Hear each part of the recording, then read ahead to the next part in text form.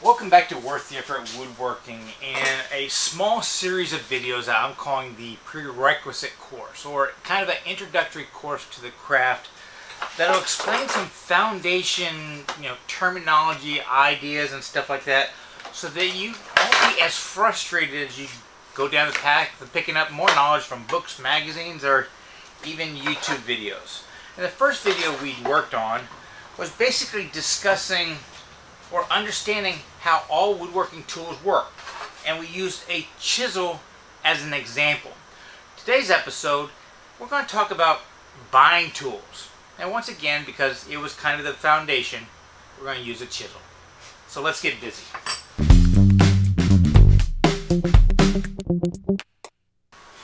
Now, I am not intending this video to be a chisel comparison or review, or me sitting there telling you you need to buy this brand for this reason, that kind of stuff. I'm just using chisels as kind of an example of the types of questions and research you need to do in order to get something that will actually work for you. I kind of find it funny that people spend so much time earning money and so little time researching how to spend it. And this coming from a guy that sold motorcycles for over a decade. Impulse buying, huge dollars amount. People are spending 6-7 months of their income on a whim. And chisels, compared to motorcycles and cars, are not that expensive. Now, if you are looking for a very detailed review, I will say that just happenstance, James Wright over on the Wood by Wright channel, he just finished up kind of an intensive analytical look at a lot of different types of chisel, different brands of bench chisels. So if that's what you're looking for, go check that out. But today, I'm just going to look at some of the parameters you need to think about when you're buying a tool, and the chisel is going to be the example. Now, in its most basic form, a chisel is just a chunk of steel that we put some kind of edge on it. But calling it a chunk of steel is really doing a disservice to the steel, because steel is one of the greatest human inventions ever.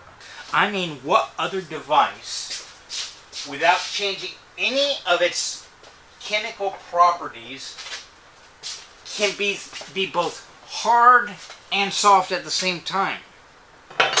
I mean, the same hunk of metal could be both the lawnmower blade in your lawnmower and the tool you use to sharpen that.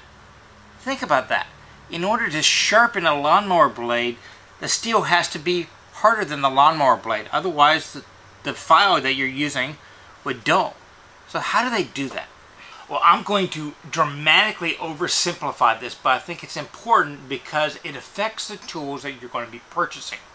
So, steel is basically iron and carbon and some other chemicals that you heat it red hot, and you've seen it all in the movies. You see this guy in a blacksmith in the forge. They pour some metal. That's that mixture of iron, carbon, and yada yada yada in there.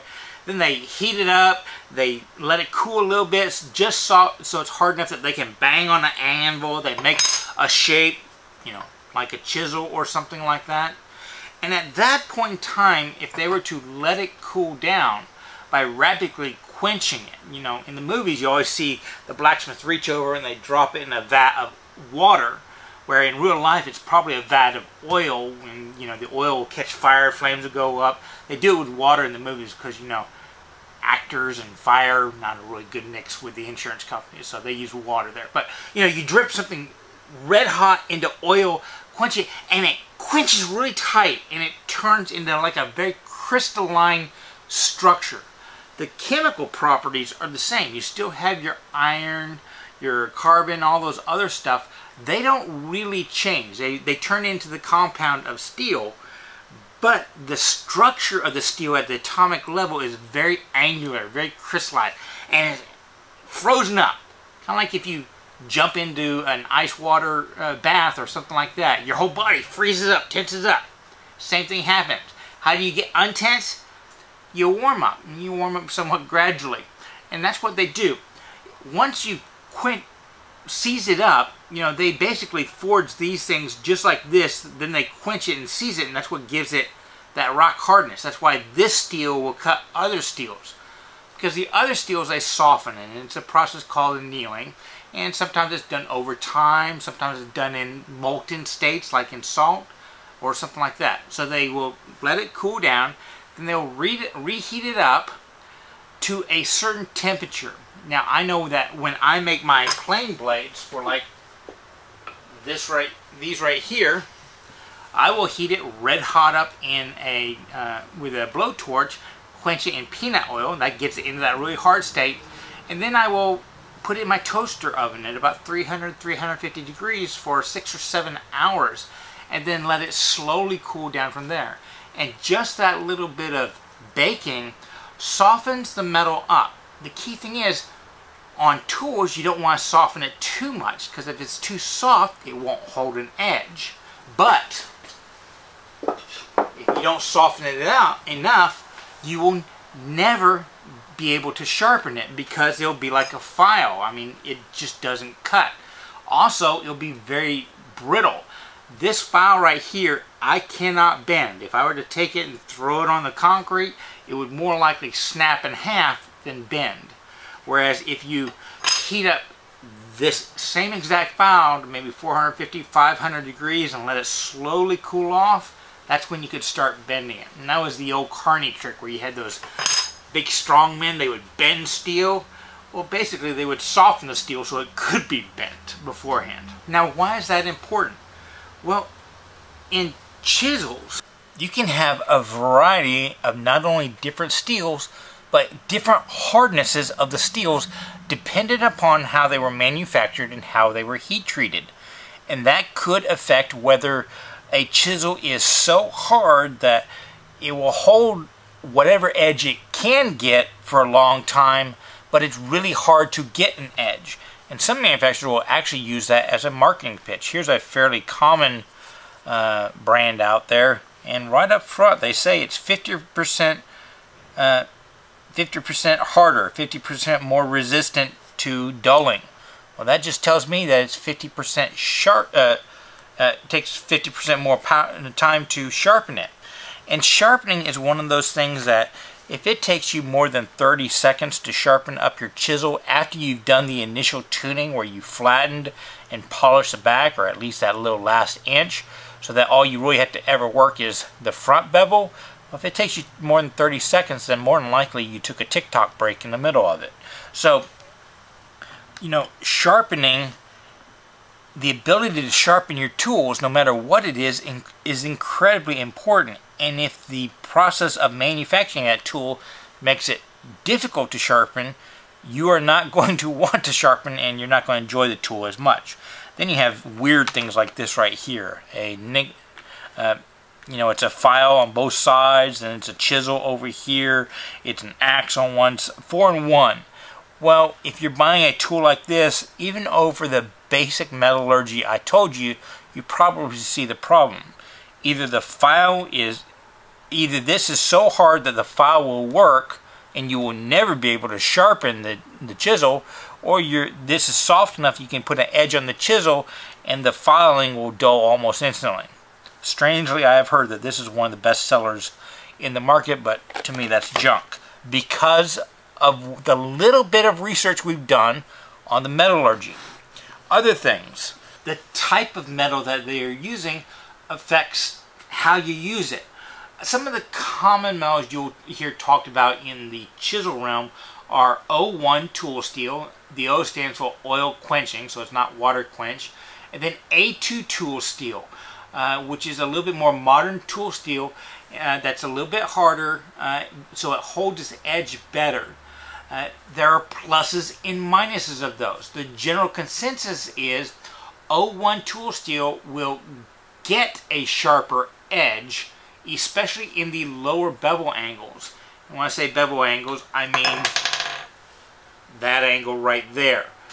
Basically, most chisels are sharpened between 20 and 30 degrees. Probably most people are 25 to 30 degrees there. Below about 25 degrees, it is assumed that O1 tool steel will get a sharper, more durable edge. above 25 degrees, the edge difference between the A2 and O1 is almost non-existent. But the A2 being the harder, more durable steel, the edge will last longer. So depending upon what you plan to do with your tools will affect which kind of steel you get. And I believe we are in a golden age of hand tools and machine tools because of metallurgy advances in this past decade or so. I got introduced to something called powdered metals in the turning world, and they were high-speed steel tools that seemed to extend the edge's life 4, 5, 6 times over older high-speed steels. Well, that technology is now making its way into the steels we use here. And Veritas is kind of one of the first ones out of the gate with their PMV11 steel. It's a powdered steel.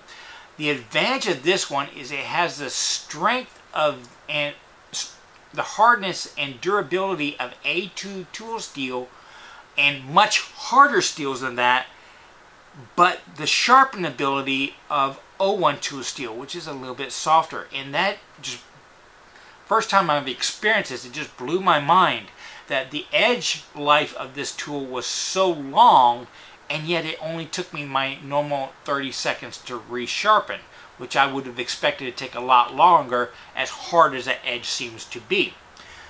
The bad side of really hard edges is they don't roll to softness. They fracture off, and that's something you can't really sharpen with normal stones.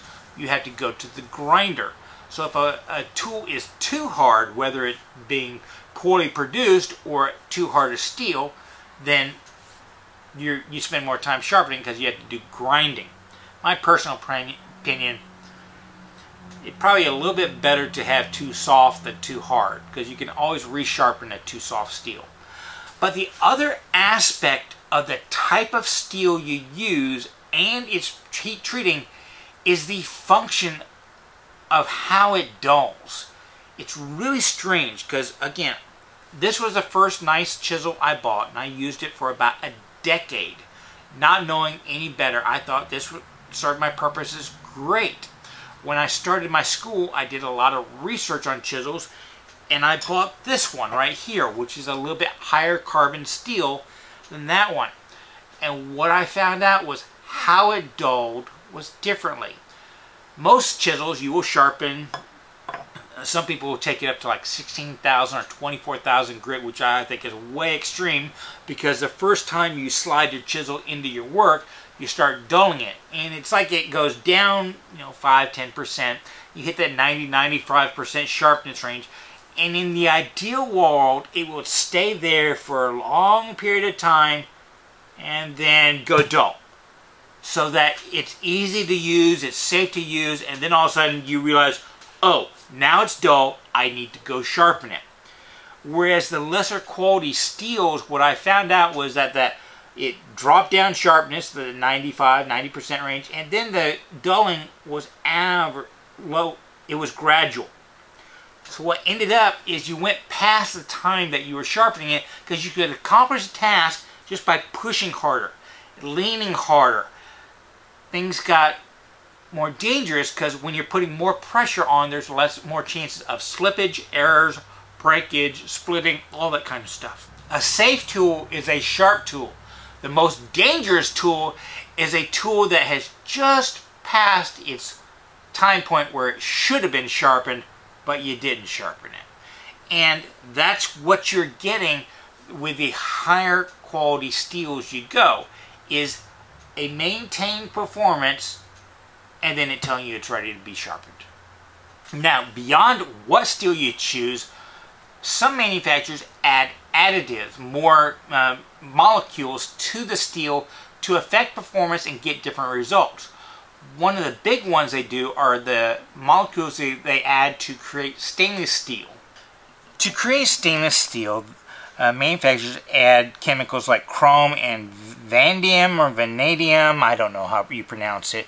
Either way, It's additives to prevent corrosion so that they can put in water without rusting and stuff like that. A true high carbon O1 tool steel, just sitting in the atmosphere, will start to tarnish, start to turn black. That's why all of those old vintage tools were black. And the worst thing for a manufacturer would be to mass produce enough chisels for a few years of production life. They don't want to make a supply run that's only going to last a few weeks. They want to batch them out for a long period of time, but they don't want this thing to be sitting on a shelf and turning black like this one right here did over time, because in comparison to other tools that might be sitting on a shelf that are nice and shiny, a majority of consumers are going to buy the shiny, not considering what steel it actually is. In fact, if it were to dull a little bit and tarnish a little bit, that is an indication of some great steel that you might want to get. But to gain that stainless steel aspect, they do add different chemicals, and that will give you different results. As I said, this tool right here I used for 10 years without realizing I was missing out on anything. I only found out the advantages of some other tools for my specific purposes when I bought a bunch of different ones and tried them out. And I ended up getting this tool right here for my school because I loved the steel in it for my applications. Meaning something that would be in constant use and easy for students to resharpen. Meant it was probably a little bit softer, that's why I liked it. But if you are using a tool like this only occasionally, or maybe taking it out to a job site, working in the rain, working in the humidity, having sweaty hands on it, using it with gloves, this would have been a pretty poor choice because it's a little bit thinner, a little bit bent. It wouldn't take as much abuse. Again, these are elements for your decision. When you're buying stuff, you have to weigh the pros and cons of everything. And the other main material of your selection that you have to take into consideration is a handle material. You have a wide range. A lot of people love plastic handles because they will take a huge amount of abuse and not really show anything. Again, I used this for about 10 years as my only chisel. You see barely anything. Whereas this chisel that I chose for the school, I didn't really like the material for the handle. It's a fairly soft metal. I picked this one out of the school batch, simply because it still had the stickers on it, and we could see that it was a chromium and magnesium additive. But the one I used for about a year before making my decision, you could see the end of it has totally mushroomed out. It was a fairly soft wood that required a metal ring for me to use, even with the light hits that I do with this thing. This is not something thick enough for me to really get aggressive with mortising on. I have other chisels for that one. This was a light use chisel, and that's how much it mushroomed. But you select a harder wood, something like hornbeam or hard maple, or even nowadays you can use acrylic infused maples, or even baked torsion. I forget the term. This is baked metal wood, so it actually changes its molecular structure to become much harder and much more durable. Well, that affects the use, and a lot of people like having wood over plastic because it's less slick if you're working all day long and your hands get sweaty and sticky and stuff like that, because the wood will kind of absorb it and there's a texture there. Some people that work a lot in that kind of environment hate plastic handles because they'll actually encourage blistering and wearing on your skin where woods don't.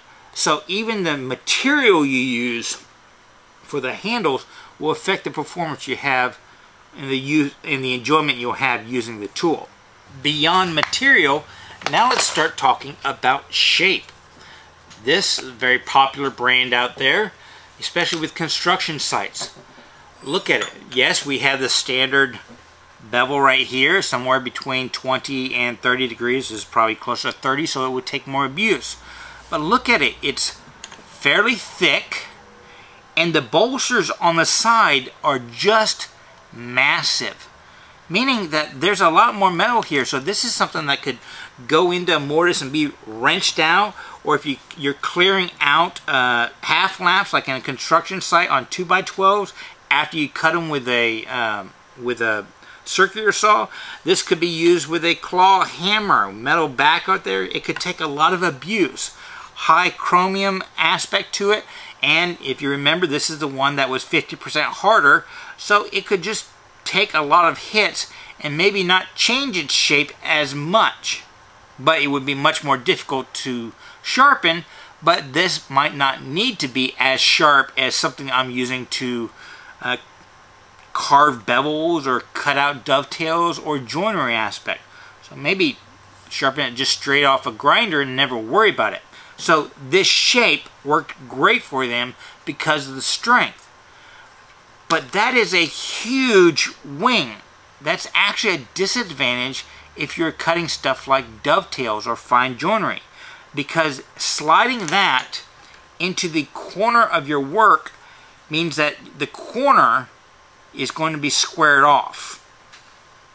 Whenever vintage woodworkers design their tools, they wanted a very thin shoulder that was even all the way back, so that they could fit into fine corners of their joinery and slide in without the taper raising up that joint. So having something that progressed from thin to thick created a triangle aspect that just wasn't going to work for really fine woodworking.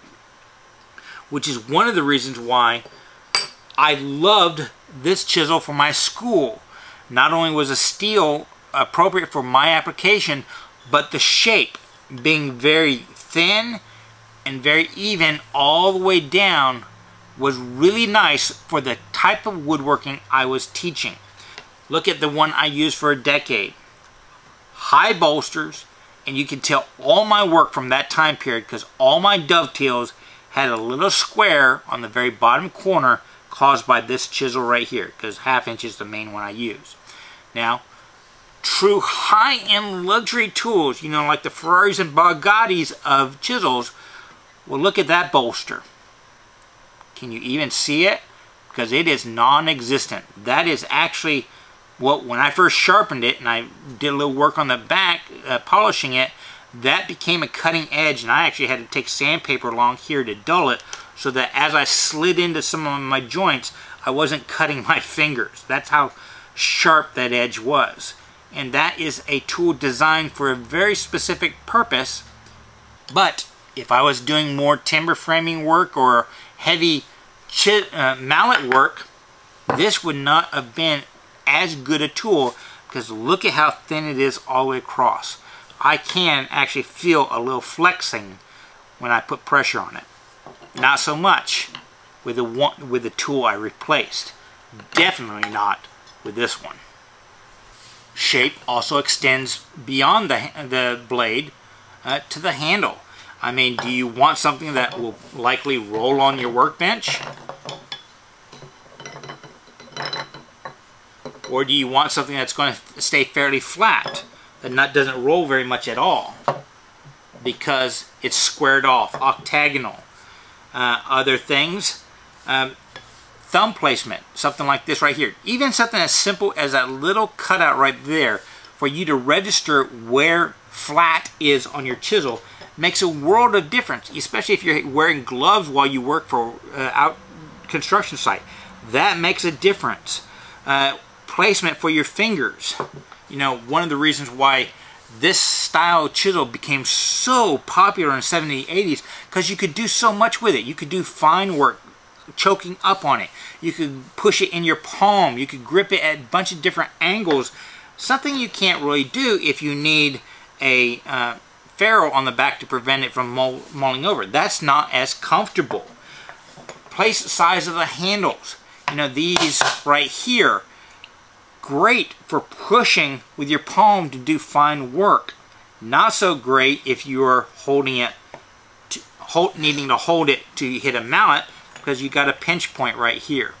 Handle size, design wise, I will tell you this right here is, well, a good time to cover it. This right here is a socket style. The handle is actually designed to separate. You bang it, it locks in there because of the taper, but you tap it and it'll come out. I would say I'm a bit of an odd duck right there. I do not like this design. The only reason I keep this around was just for demonstration purposes.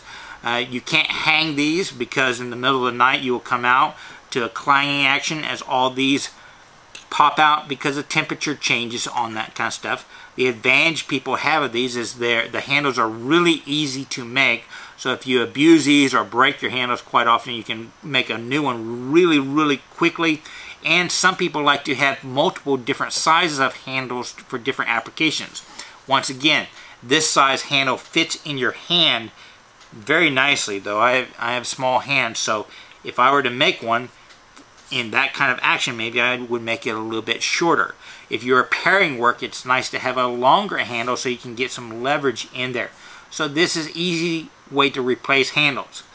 But you know, I always see people that are using this style chisel, and you know, you ask them how many handles do you have. General answer is, well, one. So you know, I think it's kind of defeats the purpose. I personally like a tanged handle, and they say it's harder to make these styles of handle because you have a piece of metal that goes down in here to anchor it. So you drill a hole, you get a ferrule, and then you drive that in there. It presses that wood out against the ferrule, and that's what locks it in there. So this is not coming out until you destroy the handle. They say that's more complicated to make, but I say I'm a woodworker. I can make one. And if I'm not having to replace it as often, no big deal to me. So that's another aspect of handles. But shape-wise, you know, how you use a handle, how you use a chisel would determine what shape you like. I love this one because I use these chisels quite a bit like this and like that, grip-wise. So it just fits my hand really nicely.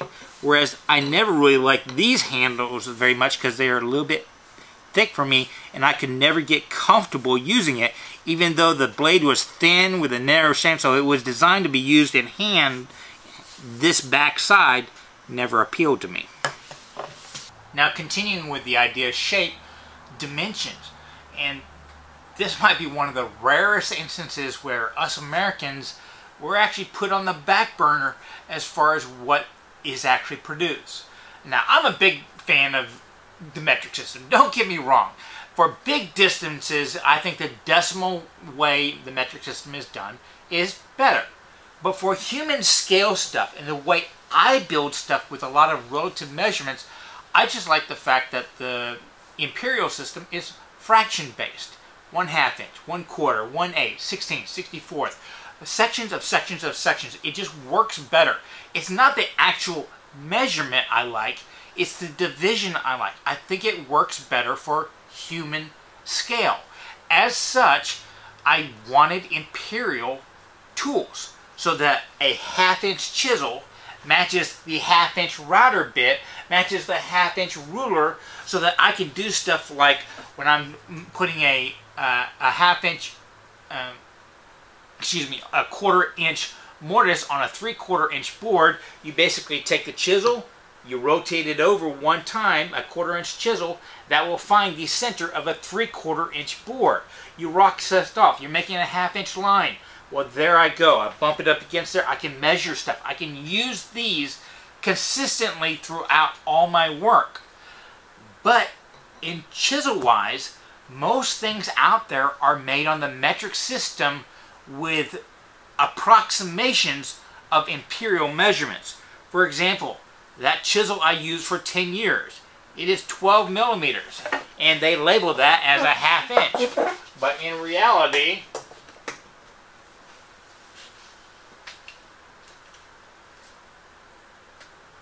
not so much. Same, I mean, it's across the board. They're just kind of approximations of the imperial side, which is one reason why I chose this one for my school, because this was a special production run made for Lee Valley from this company, of their brand, which were true imperial measurements. They were not metric whatsoever, which I really did like. That works for the way I build, but I wouldn't have known that unless I'd done the research and found a company where their ½ inch is really a ½ inch, not 12 millimeters. Now this is a lot of information. It's a lot of research, but it's not overly hard to find research. You can find a lot of it when they are on the advertisements. You can find some of it in forums and just research and stuff like that. I'm willing to bet if you spent an hour, hour and a half doing a little bit of this research, you would have found out most of this information on a specific chisel or stuff like that. So maybe a place to start is look at, other YouTube videos, see what equipment they are using, and then begin your research there. But I would not take that, hey, Sean Graham uses this chisel, this is the one I buy, because it might not be the right solution for you. And if you get in this habit of doing research before you purchase stuff, you'll make wise decisions and you won't be scammed with something that looks like a great buy to the casual, but it's a piece of junk that you can't resell to anybody. And this isn't saying buy anything expensive, because once again, I want to say these right here are still selling, less than 20 bucks. The ones I got from my school started, I think, $12. You buy a set of 4 or just get 1/2 incher, which is what I always recommend, and go from there. Me, myself, here's the set I use all the time, and I am slowly, every few years, I think I bought this one 5 years ago, and then I got a 1-inch version 3 years ago, and I will build up to a nice collection of those as I can, but I'm not in a hurry because I have a foundation set that I use, using mainly the 1/2 incher. Now, I do want to put a warning out there on research, and I don't think this is unique to woodworking, but it did get me at one time. Let's talk about this chisel I used for a decade. When I bought this chisel, I was buying a Marples blue chip chisel. Irwin had just bought a company called Marples, and through, I want to say, the late 70s or 80s, they made one of the best thought of chisels on the market. It was an incredibly high carbon steel blade, didn't have a lot of vanadium or that kind of stuff in it. The shaping was just perfect with that low bevel. It was a fine woodworker's dream because it was a dirt cheap chisel with all the features we loved on it. And it got great reviews in magazines and stuff like that. And you can tell them the true Marples ones because the blue it was a little bit different color of blue handle, and it had silver marples right there. They called them Marples blue chips.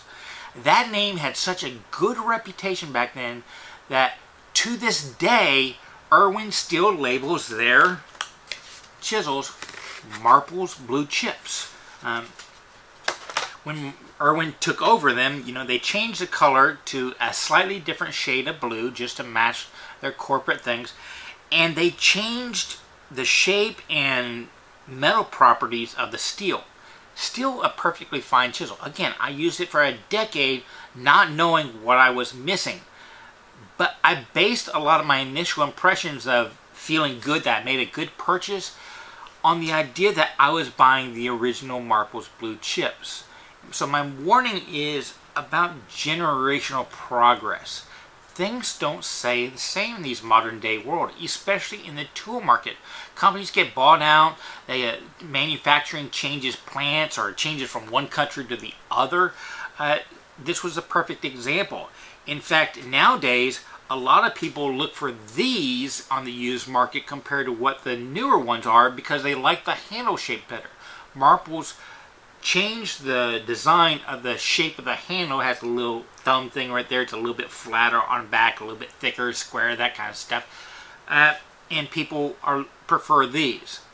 But it's also one of those things that if I had known back then what I know now, I would have searched for some off-brands because the original Marples plant company was still making that same high-quality chisel, but they were making them for like off name brand stuff. Some had green handles, pink just all kinds of stuff for little companies out there that wanted their own branded chisels. It was just rebranding, repackaging, or something like that. So they were still out there for a little while that I could have bought when I bought this one. So, and that is true across the board, power tools, that kind of stuff. I do know that when I first started manufacturing, you know, everyone thought poorly of Craftsman brand because they weren't making great things. But they had one bandsaw model that was a rebranding of a couple of higher end models, just had a different motor, a 3rd horsepower motor instead of a 1/2 horsepower motor. And I did do research on that one, and I used that 10-inch saw for 5 or 6 years before upgrading to a 14-incher, and I wish I'd kept it. It was a great saw with a crappy brand name for the time. So I want you to be careful when you're doing research, especially if you're looking for past models or models that were 3, 4, 5 years old back. You might find articles that say great things about them, but you just got to be wary in the modern day. And that's the same with cars. I mean, manufacturers change, get bought out, and stuff like that. Quality changes from cars from one year to the next, even with the same model. So you just got to do your research. And research is going to be your homework before the next episode. I want you to pick one woodworking tool. I don't really care what it is. It could be a power tool, it could be a hand tool, it could be a hydraulic tool. Again, I don't care. But I want you to give me one sentence describing what you would use that tool for. Example, I do not have a draw knife. I would love to get a good quality draw knife. My sentence would be, I want to use a draw knife at my workbench to rough out green lumber, green blanks, for spoon making. That's a specific use at a location, and that would describe a lot of features I want to do. Below that one sentence, just give me 5 bullet points or highlights or something like that of elements of design you are looking for in that tool. This might mean you need to do some research on a couple of different brands to figure out the differences and what people like and don't like, and just pick the best of them. You don't have to pick a specific brand or model to recommend. Just give me 5 descriptive elements that you think would make a good quality tool. Now, if you can't think of any tool, in the prompt down below in the description, I'll give you a list of a bunch of random tools that you might not have heard of, and give you a chance to do some research on maybe a purchase decision you'll make in the future. No matter what, it will give you a chance to explore searching for woodworking tool information. So, before you watch the next video, I want you to do that one. Leave it in the description down below. And it might be information that other people would benefit from. Well, I hope you enjoyed this. Remember, it's always worth the effort to learn, create stuff, and share it with others. Be safe, have fun.